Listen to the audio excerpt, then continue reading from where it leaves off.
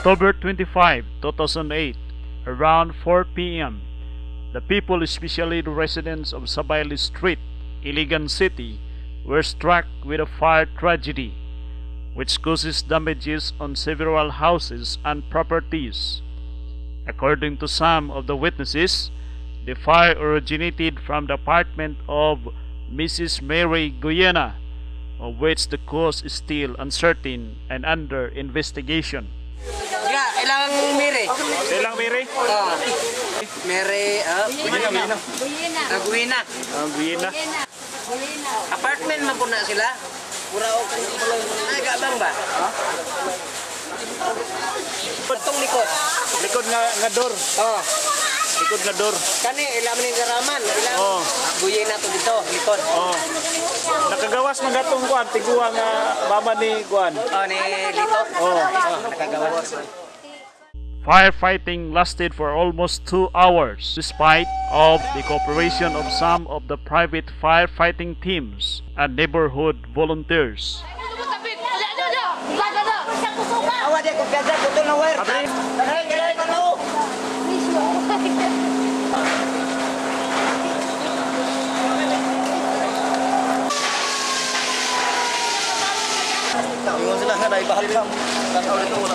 Wait, wa man kay tao na trap dia.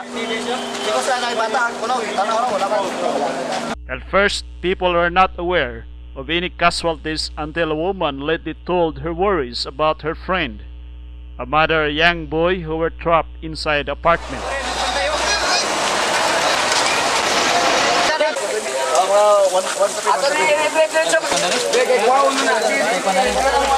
Mother with her young boy said to have a high fever during that time.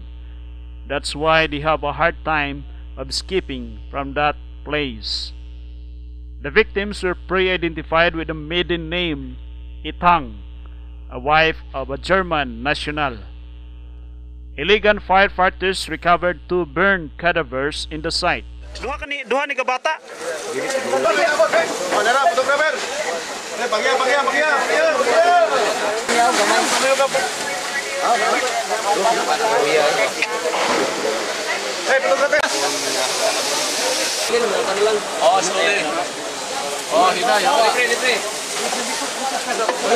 Karon nya dunay duha day kuno ka buok kuan, duha ka buok kinabuhi nga kalas. Identify pa siguro kinsay mga ngalan ini. At the same time, ang usagyod sa balay sa akong membro sa among church na dalahi gani. Klaro ha kung mama ba ito? Basta kay either duha ka kadabit. Gamay o dako. Local officials, especially the city mayor, Lawrence Lutz Cruz, immediately visited the area. This is Rod Balindra of Iligan City reporting.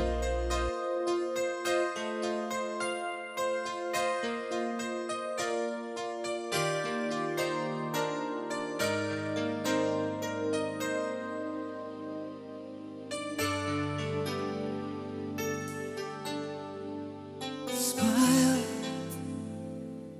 make them think you're happy.